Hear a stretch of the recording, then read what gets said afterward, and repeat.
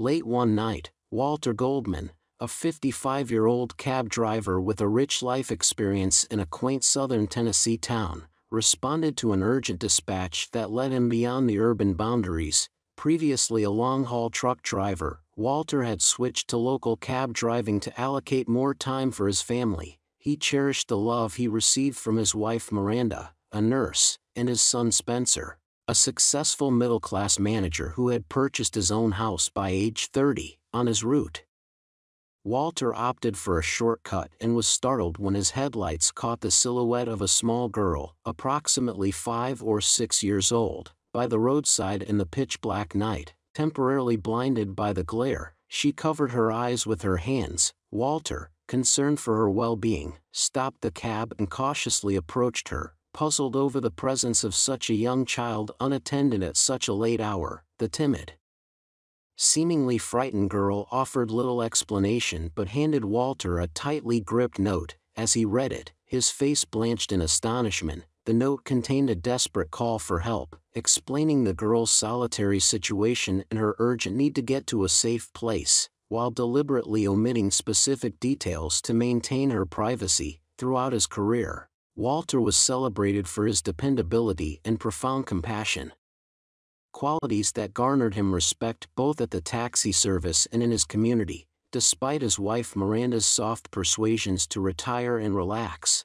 Walter felt a profound bond with his job, relishing the engine's hum and the familiar grip of the steering wheel. He often humorously claimed that he and his Chevrolet were inseparable, a notion that Miranda found amusing, always ensuring he had tasty, homemade sandwiches wrapped in foil for his shifts. Confronted with a dire situation, Walter's resolve was firm. He reassured the young girl of her safety and committed to driving her to the location indicated in the note. As they set off, Walter was filled with a blend of anxiety and resolve, aware that this shift was not just routine but a vital rescue mission in a child's life, emphasizing once again the unforeseen responsibilities that came with his role. Relieved, Walter guided the girl towards her grandmother's room, hopeful that they were on the right path. The emotional reunion between the girl and her grandmother was heartwarming. Tears flowed as Mrs. Jenkins embraced her granddaughter, expressing relief and gratitude towards Walter. She explained how a sudden worsening of her condition had forced her to send the girl to the hospital alone with a hastily written note. Fearing she had no other choice, Walter, moved by the scene, quietly excused himself, but not before Mrs. Jenkins thanked him profusely, calling him a guardian angel. As he walked back to his cab, Walter felt a profound sense of fulfillment. This experience affirmed his decision not to abandon his job on the road just yet. It had given him a purpose beyond mere transport, a chance to make a meaningful difference in someone's life. When Walter mentioned the name Oprah Patterson, the young girl's face brightened with recognition, and she enthusiastically nodded, acknowledging the connection. Feeling a sense of urgency, Walter and the girl quickly made their way to the room where Mrs. Patterson was recovering, filled with hope for a reunion yet anxious about the elderly woman's health. As if momentarily forgetting the pain in her own hand, the girl watched as the nurse paused briefly before asking Walter to step aside for a private discussion away from her. "Mr. Goldman, I'm unsure how to convey this, but I must tell you that Oprah Patterson passed away 3 hours ago," the nurse said somberly. Taken aback by this sudden news, Walter struggled to keep his emotions under control. "What am I supposed to do now?" he whispered, his voice strained. After the initial shock subsided, Walter's thoughts turned to the well-being of the young girl in light of their recent loss. Upon closer inspection of the girl's hand, the nurse advised Mr. Goldman to take her to a pediatric trauma center. "It appears she may have a fracture, but we'll need an X-ray to be sure," she noted softly, comforting the girl by stroking her head. Since the girl could hardly stand on her own, Walter carried her to the car. When they arrived at the pediatric department, the doctors were taken aback by the X-ray results, which showed a broken arm and several bruised ribs. This confirmed to Mr. Goldman the need for her to be admitted to the hospital for continuous medical care. Later that night, an exhausted Walter returned home. Miranda greeted him at the door, her voice laden with worry. "Honey, what happened? "You look so pale," she asked, concerned. Sitting down wearily, Walter shared the distressing events of the evening with his wife. Miranda listened closely, tears welling in her eyes as she took in the sad news about the girl who had lost her grandmother and sustained injuries all in the same day. "It seems we need to support her, dear. I'll visit her tomorrow," Miranda said. Her voice filled with hope as she gazed into her husband's eyes. Her instinct was right. Echoing Walter's intentions, who was on the verge of making the same proposal, the following day, Mr. and Mrs. Goldman arrived at the hospital and were unexpectedly met with encouraging news from the attending doctor. "Actually, it turns out the girl isn't mute. It appears she was dealing with a psychological trauma that led to a speech impediment, while she's still quite reserved. The best news is that she has shared her name with us. It's Hannah," the doctor explained. Never taking his eyes off the hopeful expressions of the delighted couple. "It's truly miraculous. When can we visit her? We've brought her some treats and toys," Miranda asked with renewed hope. Buoyed by the good news, the pediatrician, smiling warmly, invited Mr. Goldman to see Hannah right away. He was overjoyed at the prospect. Upon Mr. Goldman's arrival, Hannah, having eagerly anticipated his visit, erupted into joyful exclamations. "Yay! The driver's here. I missed you." Her voice was lively and filled the room, evoking strong emotions in Walter and Miranda, who accompanied Mr. Goldman. Tears welled up in their eyes as they too were moved to join in her joyful celebration. Hannah's joy was evident, particularly since Mr. Goldman and his wife had brought her some dolls that Miranda had carefully chosen earlier from a local toy store. From that moment on, the Goldmans made it their mission to visit Hannah frequently, often stopping by several times a day to spend time with her. Each visit seemed to lift Hannah's spirits, her eyes lighting up with joy whenever the Goldmans walked into her room. Meanwhile, Walter was focused on unraveling the events that had led to Hannah's circumstances, as well as those of her grandmother. He contacted the police, recounting the night he discovered Hannah alone by the roadside. As the investigation progressed, it was revealed that Hannah's grandmother, Oprah Patterson, had been her primary caregiver. Hannah's parents were battling a gambling addiction, lacked stable jobs, and frequently disappeared for days, prioritizing slot machines over their daughter. As a result, the family's finances were depleted on alcohol and settling numerous debts, spiraling into chaos. Despite her own health issues, Oprah provided Hannah with all the love and care she could muster until her passing. Brenda's indifference, which manifested in her lack of interest in anything other than her next drink or bet, added a significant burden to Mrs. Patterson, who often provided shelter to Brenda and her husband due to their unstable, nomadic lifestyle. Brenda appeared unmoved by the difficulties faced by her daughter, leaving Hannah to care for her sick grandmother alone.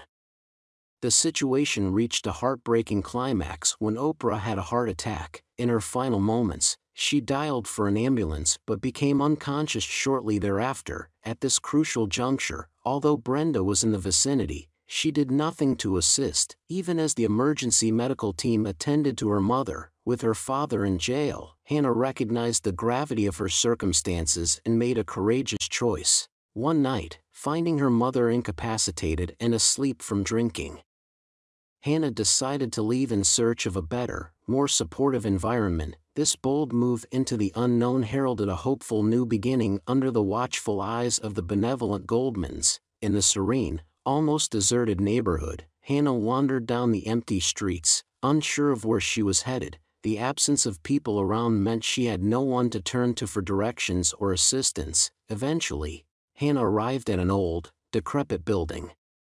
Its broken walls and smashed windows created an ominous atmosphere, suggesting it had been abandoned for many years. Despite this, a flickering light from the basement caught her attention through the bleak exterior. Driven by curiosity, she moved toward the building, but tripped on the decaying steps and fell. Luckily, her fall was cushioned by a man emerging from the basement just in time to catch her. Despite his worn-out clothes and apparent homelessness, his kindness was immediately evident. He not only gave Hannah a comforting sandwich but also made some warm tea to calm her nerves. As they talked, Hannah noticed she had hurt her hand during the fall. The sight of her injury brought the man to tears, deeply empathizing with her situation. Once Hannah felt a bit better, the man wrote a note for her. This note would eventually end up with Walter Goldman, a taxi driver who would become a pivotal figure in her life. It was almost magical how the homeless man seemed to know precisely what Hannah needed, an indication of the silent connection shared by those who have endured great difficulties. With the note firmly in her grasp, Hannah continued her quest to find her grandmother, now with even greater resolve and determination. Upon hearing Hannah's plight, Walter, the taxi driver, was deeply moved to tears. He was confused and saddened by the cruel treatment Hannah had received from her mother. After recounting the whole story to his wife, Miranda, Walter looked at her, seeking affirmation for the thought that had simultaneously occurred to them both. Miranda, with tears in her eyes, expressed their shared wish to take Hannah in and offer her the love and security she deserved. With a profound bond and love between them, Walter and Miranda hugged, affirming their decision with a tender embrace. Eventually, the Goodmans smoothly went through the adoption procedures with social services and welcomed Hannah into their family. A few months later, Hannah was happily playing with Mr. Goldman's grandchildren, who had quickly accepted her as their own. Miranda and Walter sometimes reflected on their role in Hannah's life. Were they acting as parents, or more like grandparents? One thing was clear to them: they would love Hannah unconditionally for the rest of their lives. Indeed, the Goodman household had always held the belief that a happy family was characterized by the joyful laughter of children, a belief that was now more palpable in their home than ever before. After listening to this tale, what are your impressions? We'd love to hear from you in the comments section below. Your insights are valuable to us. Now, prepare for another engaging story as we proceed to the next one. The mood in the courtroom transformed as a petite young girl, who could barely peek over the witness stand, entered. Named Emily, she walked in, shyly covering her eyes with her hands. Daunted by the multitude of faces looking her way, with tentative steps, she moved toward the judge, pausing momentarily as she steeled herself for the significant questions that awaited her. The matter at stake was deeply personal. Her adoptive father, who had recently lost custody, was applying to adopt her again. When Emily caught sight of the man in the courtroom, she was overwhelmed by emotions and started crying. It took a few moments before she could compose herself, and then the judge gently posed the pivotal question. Her heartfelt and sincere answer touched everyone in the room, pulling at their heartstrings. Those present at the hearing were deeply moved, finding it difficult to fathom the emotional depth of the situation. Many felt that this experience would forever change their views on life. The backstory of this case began when Thomas Clark, a 33-year-old who owned a regional chain of household appliance stores, met Helen, an 18-year-old student, at a contemporary art exhibition. The immediate and strong attraction between them was palpable. Despite the age gap and the disapproval from Thomas's parents who were skeptical of the relationship, the couple quickly fell in love. Thomas, who had been thinking about marriage and starting a family, saw Helen as his perfect match. Ignoring his parents' repeated cautions that Helen might be more interested in his wealth, Thomas married her. They had a blissful honeymoon in Mexico and settled into their new life together, with Thomas believing he had found true happiness. As their first anniversary neared, Thomas brought up the idea of having children, a dream he had always cherished. Initially hesitant due to her young age, Helen eventually agreed after Thomas's persistent persuasion. However, the couple faced difficulties conceiving. Concerned, Thomas suggested consulting a doctor. The medical examinations delivered devastating news. The barrier to their family plans was Thomas's unexpected cancer diagnosis. This revelation struck Thomas hard, presenting him with a grim prognosis and an uncertain future. It was during these trying times that Helen's as Thomas's health began to decline. The true nature of Helen's character seemed to emerge. Her support for her husband diminished as he battled his illness. Casting doubt on her role as the caring spouse Thomas believed he had married, this shift in their relationship was at the heart of the unfolding courtroom drama, which would determine the future of a young girl and the true definition of family. Helen appeared indifferent to Thomas's suffering, showing little empathy or support as he faced his health challenges. Rather than assisting him during this critical time, she neglected even the basic responsibility of getting him medical help. Choosing instead to spend her time on shopping trips and social gatherings with friends. Despite Helen's lack of support, the medical team's dedication and expertise enabled Thomas to eventually defeat cancer after several months of treatment. However, the disease left him unable to have biological children, a fact that secretly relieved Helen, who viewed childrearing as a drain on her time, finances, and youth. Thomas was deeply wounded by Helen's lack of engagement with their plight. A sadness evident in his expression that Helen couldn't ignore. When he expressed his wish to have children, Helen, with evident reluctance, suggested, "Well, if you really want children that badly, you could always adopt from the orphanage." Although her tone softened, her disinterest in becoming a parent remained. Considering adoption a viable option, Thomas visited a local adoption center where he met Emily, a little girl with a sorrowful yet angelic demeanor. Emily had been mute since her arrival at the center a few weeks prior, a condition that deeply moved Thomas when he learned it was due to her past experiences of being forced to beg on the streets by her biological parents instead of being cared for in a loving home. Emily's withdrawn and quiet behavior was a likely result of her traumatic early experiences. Thomas was so touched by her story that he began to visit her nearly every day. Initially, the center's staff was skeptical that Thomas would want to adopt a child with such a challenging background, but his consistent visits gradually built a bond of trust with Emily and earned the respect of the staff. Thomas spent considerable time engaging with Emily, playing with her on the playground, and bringing her small gifts, nurturing a connection that blossomed with each visit. This unique approach of therapy allowed Emily to gradually become more communicative and start viewing other children as her peers, a significant step in her social development. Thomas and Emily's relationship deepened to the point that he began to see her as his own daughter. After completing the necessary paperwork and getting the appropriate approvals, Thomas was able to adopt Emily, marking a new chapter in both of their lives filled with hope. From the moment Emily came into his life, Thomas felt a profound sense of parental joy and went to great lengths to ensure that she had everything needed for a fulfilling and healthy life. However, Thomas's wife, Helen, did not share his enthusiasm and lacked affection for Emily. At first, Helen hid her true feelings well, pretending to care for the girl, but as time went on and she saw the special attention Thomas gave Emily, Helen's emotions turned to jealousy and hostility.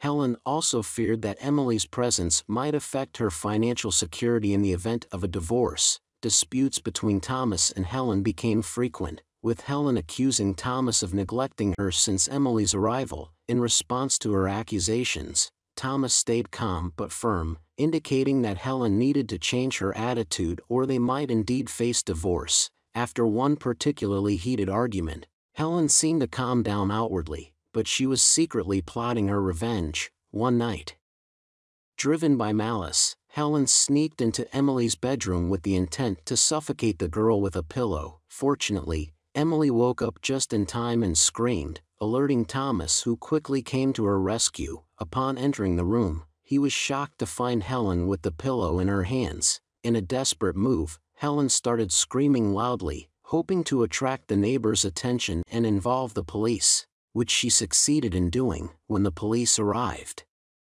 Helen falsely accused Thomas of being the attacker. Luckily, Thomas had installed a camera in Emily's room for safety, a precaution that Helen was unaware of. Finished speaking, a wave of relief washed over Thomas. The judge, after a moment of contemplation, finally nodded in understanding.